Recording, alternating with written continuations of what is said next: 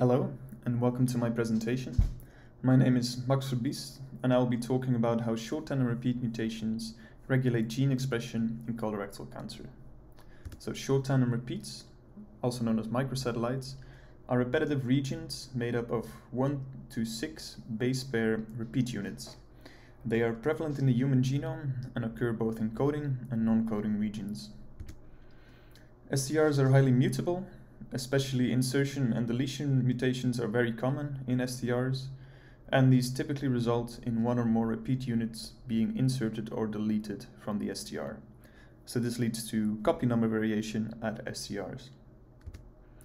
This STR copy number variation at specific loci has been linked to gene expression regulation under physiological conditions.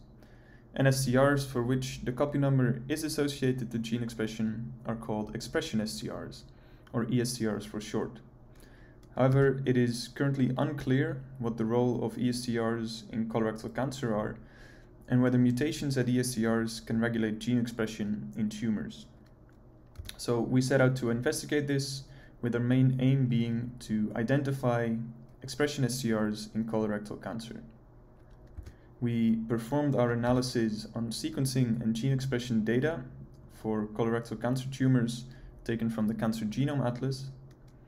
In this data, we looked for linear associations between STR copy numbers and gene expression for many pairs of STR and gene. And for 1,289 of these STR gene pairs, we found a significant association between the STR copy number and gene expression. So these are our ESTRs. And for 70 of these genes, there was actually, were listed in the COSMIC database as being related to cancer. As an example of an ESTR, I'm showing here the association we found between the copy number of one particular short tandem repeat, which is listed along the x-axis, and the expression of the SMAD4 tumor suppressor gene across all our tumor samples. So now that we have these ESTR associations, we wanted to see if we could use them to predict gene expression changes in a separate data set. And to investigate this, we looked for ESTR mutations in a separate set of colorectal cancer tumors, also taken from the Cancer Genome Atlas, for which we also had patient-matched healthy samples available. And our hypothesis was that the ESTR associations we found previously should be able to predict gene expression changes in response to ESTR mutations. So going back to our SMAD4 example, if we were to find a patient where the ESTR copy number has increased in the tumor sample compared to the healthy sample, so in this patient, for example, the copy number of the ESTR is higher in the tumor than in the healthy sample, this ESTR association that we previously found between the copy number of this STR and SMAD4 expression would predict that SMAD4 expression should be lower in the tumor sample. So this is what we wanted to test, to see if the ESTR associations could actually be used to make these kinds of predictions.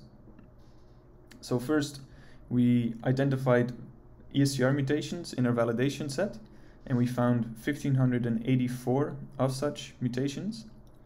For 66.7% of these mutations, the ESTR association correctly predicted whether gene expression would increase or decrease in the tumor sample, which was significantly better than random models.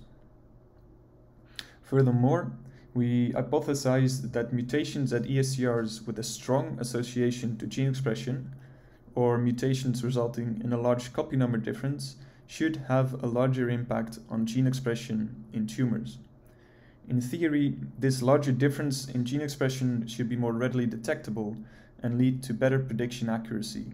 So, we assigned an expected mutation impact to each ESTR mutation based on the association strength and copy number difference for that mutation.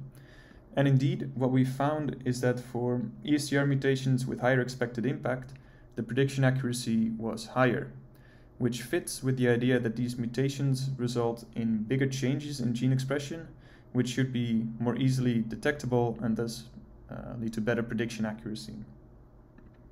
This is also what is shown in this histogram, which contains data from all 1584 ECCR mutations that we found in our validation set.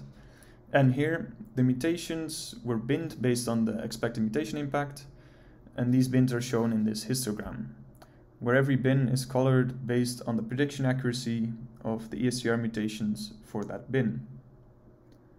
What we see is that for the bins with a higher expected impact, the prediction accuracy also tends to be higher. So to conclude, we found that STR mutations can regulate gene expression in colorectal cancer, and this is a largely unexplored way through which tumors may reprogram their phenotypes. So future studies of ESTRs in larger cohorts and other cancer types could increase our understanding of cancer and may eventually lead to novel targets for therapy. Thank you very much for your attention. If you have any further questions or comments, please come find me at the conference or contact me via email or Twitter. I would be happy to discuss further. Thank you.